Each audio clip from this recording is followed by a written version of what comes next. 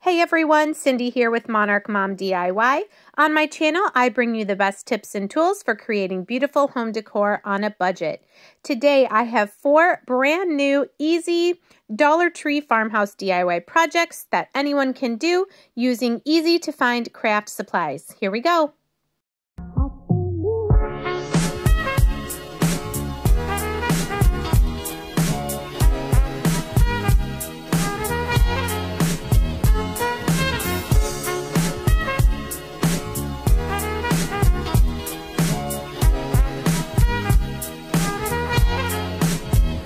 For today's first project, I'm using 2 of these small wood crates, one of these metal windmills, this 3-arrow hanging sign from summer, and some paint and other supplies. So the first thing I'm going to do after I scrape the little bit of glitter off of here is I am giving 2 coats of elephant chalk paint to the front sides of these. They look like arrows, but we're going to make them look like a picket fence. So 2 coats covers up the printing, and then we're also going to do 1 coat on the back side and then give each of our 2 crates this same dark gray elephant color. Then I'm taking the lighter gray, which is mineral, and my chip brush, and just dry brushing some streaks on these 3 fence posts to make them look old and worn. And then we will do the same thing on the front and sides of our 2 wooden crates.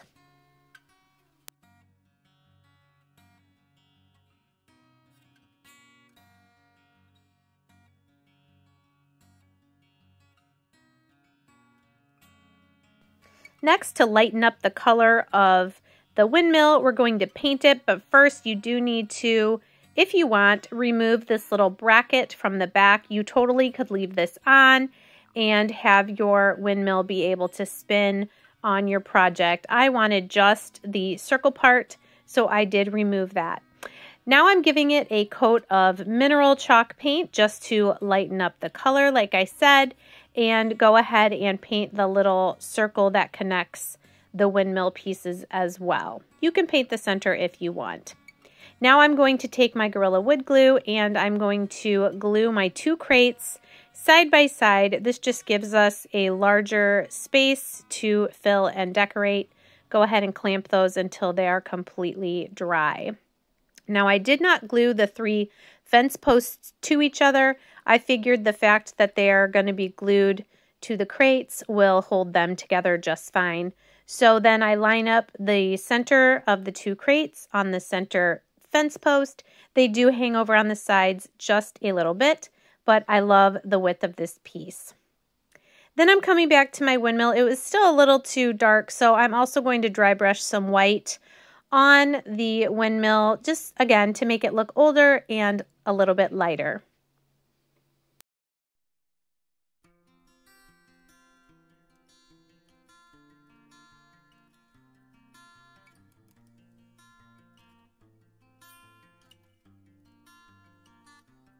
Now you have a lot of options for words you can put on the front of your crates. Those I would definitely paint white because they're too close to the same color. Some of the signs from Dollar Tree now have little metal words on them. I found this one at a local store that I'm going to cut apart and just use the home and then 2 of the stars. I'd also say you could use the wood letters from Dollar Tree and paint those and say whatever you want on the front of your crate. I am going to paint those white though because I thought they would stand out better than the black. Now I'm going to take a little bit of my jute twine, hot glue the end to the back of my project, and then you can see I got some little splatters on the back there. You could just paint over those, or I just sanded the back and blended them in. I'm going to wrap my jute twine just around the top about 4 times just to give it a little bit more decoration at the top of our project.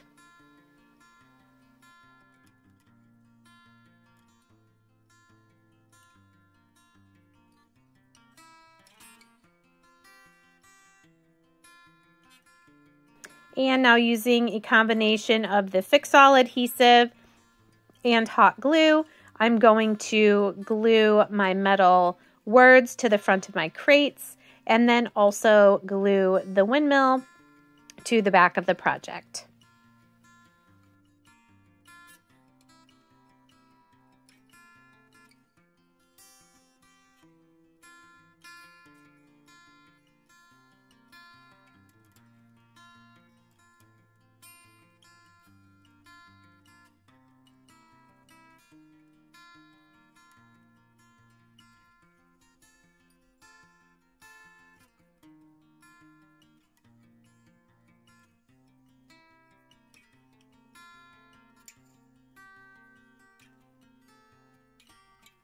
If you haven't seen this hack before, these pool noodles are really great and less expensive substitutes for floral foam. So here you can see I just cut a piece as wide as the crate. I cut it in half, and I'm going to put a half in the bottom of each of my little crates here.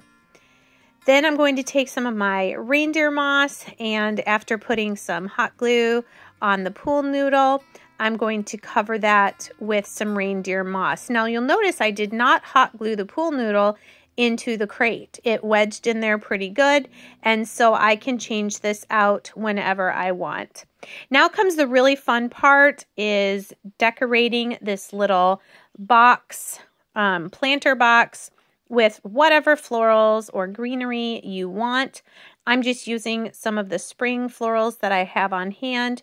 This would be really easy to change out for the seasons as well. If you're new to my channel, I hope you like what you see, and if you like budget home decor DIYs, go ahead and hit that subscribe button. Also hit the bell and choose all notifications so that YouTube will let you know whenever I upload new videos.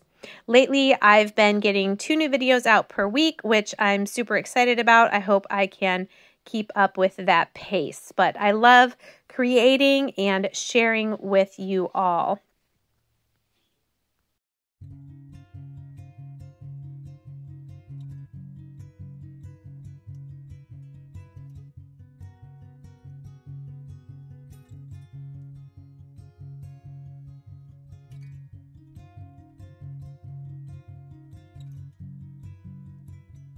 And here's a close-up look at our finished product. Let's see, 2 crates, the hanging sign, the windmill. So about $5 if you include the cost of the florals to make this project, and I absolutely love it. For project number 2, I'm using 4 of these wooden ovals from Dollar Tree, this wall sticker, 1 5-gallon paint stick, and some antique wax and Mod Podge. This is a very simple project that I was wanting to do for a long time, and you can definitely take this idea and modify it to fit whatever wall sticker you want, whatever shapes.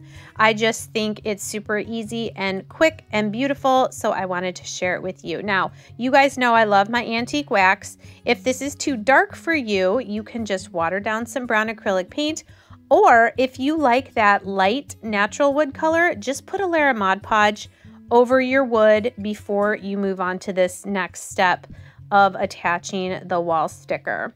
So this is a Bible verse sticker that says, be patient, be humble. I can't remember what the, be patient, be humble. You'll see the third one, and be loving. And then it gives the scripture. So I just put a light layer of Mod Podge, and then I'm going to center the pieces as best I can on each of the wood ovals. There it is. Be patient, be humble, be gentle, be loving. Ephesians 4:2. Once all those are dry, I did put another layer of Mod Podge over the top of the sticker just to make sure everything was sealed down. And then I'm just going to glue them to this paint stick. A lot of times I'll hang things with nautical rope, but I liked this. I wanted it to be more uniform with the antique wax. So I glue the top one first and then the bottom one, and then I will evenly space out ovals 2 and 3.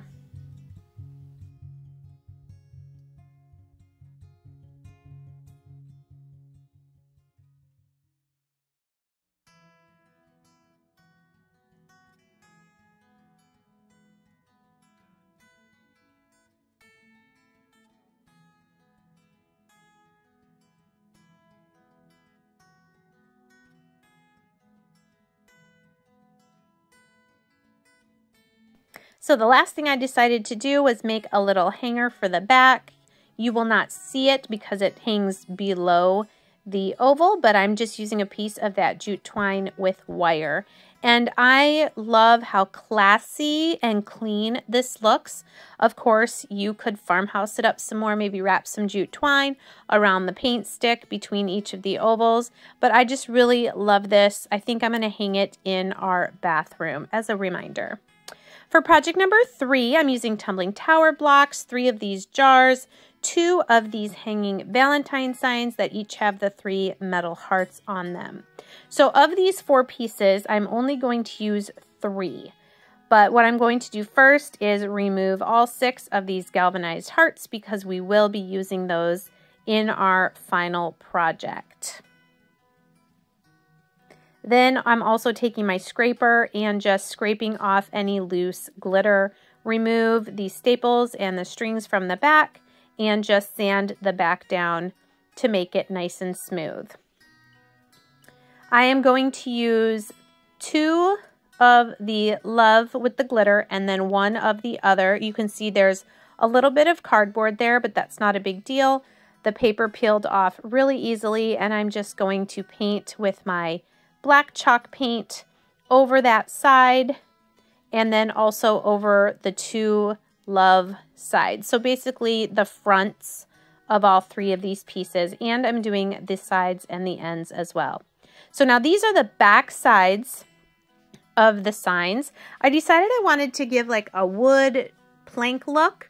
So I'm taking these giant craft sticks from Walmart and going up and down. I can get 2 pieces out of each craft stick. So I'm using 11 of these craft sticks to make 22 of these smaller pieces. If you cut slowly with your scissors, you can cut these easily with a regular pair of scissors here.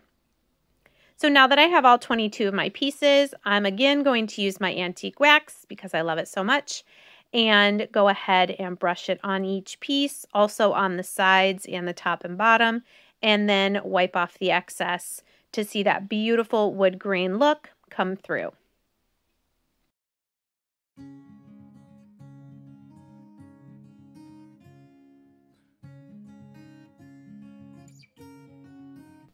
And here's what they look like with all the beautiful stain on the craft sticks. I realized I needed to paint the other side of this middle piece with black as well. Now going to the other 2 sides of our box that we're making, I'm going to use wood glue and glue down each of the craft sticks pieces to the sign.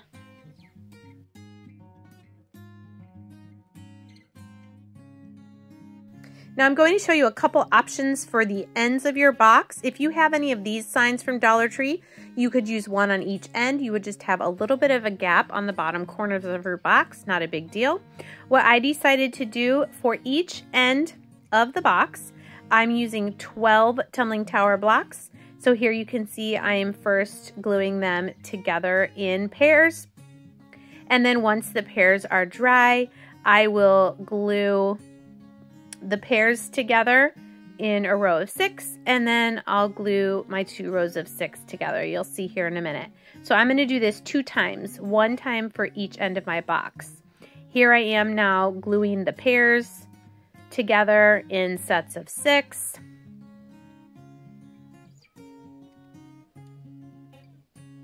And then we'll make 2 sets of 6 to make a square, and that will be one end of our box. Now, I thought these jars were so cool. I loved the lattice pattern on them, so I decided to use them for this project. First, I'm going to take my white Waverly chalk paint and a chip brush, and I'm just going to lightly paint each of my jars. I'm not trying to cover it completely. While those are drying, I'm coming back to the ends of my box and just giving them a coat of my black chalk paint all over. Once my jars are dry, I'm taking my sanding sponge from Dollar Tree and lightly sanding so that the paint comes off the raised lattice of the jar and just doing a little bit of sanding around the top and the bottom. Now, I don't want this chalk paint to chip off anymore, so I am doing the added step of matte finish Mod Podge over the chalk paint on our jars. Now that our wood slats are dried on our sides of our box, we can assemble our box. So here is one of those squares of 12 tumbling tower blocks that we made. We're going to use a combination of Gorilla Wood Glue and some hot glue and go ahead and stand that up on the end of what is the bottom of our box. And we'll do that to both sides.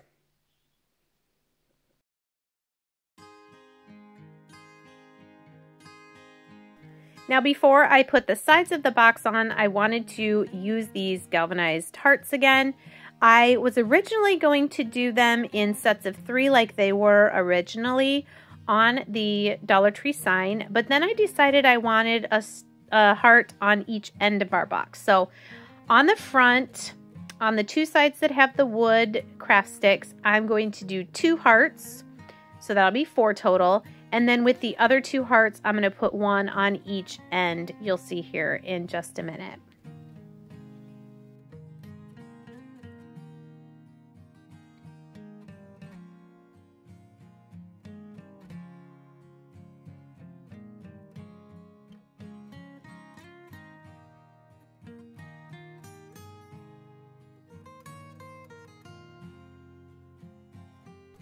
So now to assemble our box, I'm running some hot glue on the side of my tumbling tower blocks square.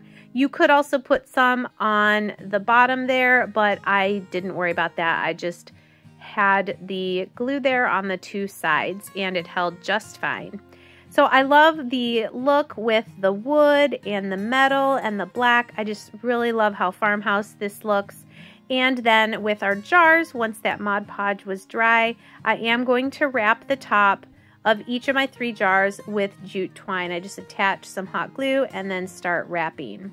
Now these jars were a little short for this box, so I'm going to fix that by just putting a layer of blocks that I had in the bottom. Now if you had taller jars, you don't need to do this step, but I wanted to see more of that pretty pattern on the jars. So stick some blocks in the bottom, cover them up with some of this hay or a moss, and then fill the jars with whatever florals or greenery you like. I love this, and again, you could change this out for the seasons.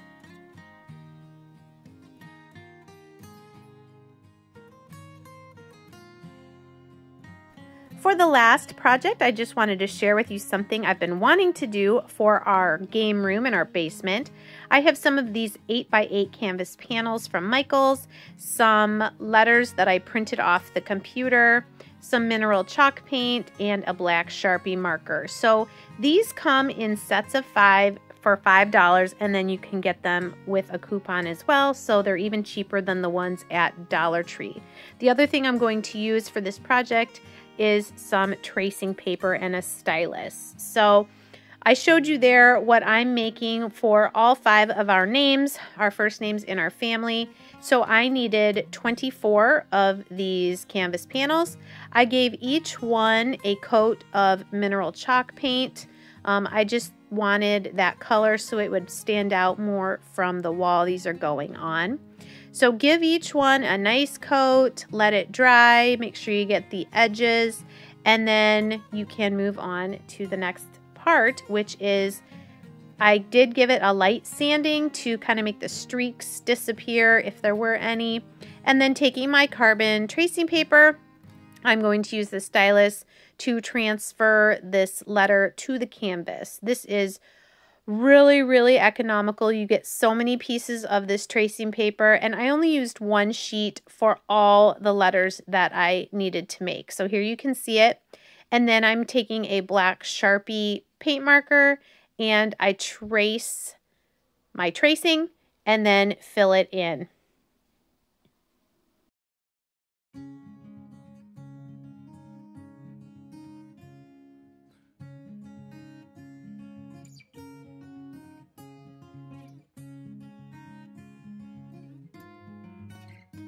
The numbers I did just freehand in the corner, but here you can see all the traced and colored in letters. This was actually really fun and therapeutic to do. Now you don't have to do these so large. You could use some of the wood squares from Dollar Tree to do this idea as well. Thanks so much, you guys, for joining me today. Please let me know in the comments which of these projects was your favorite. Also, be sure to follow me on Facebook and Instagram, and let me know if you guys are ready for spring DIYs. I really want it to be spring. See ya. Bye.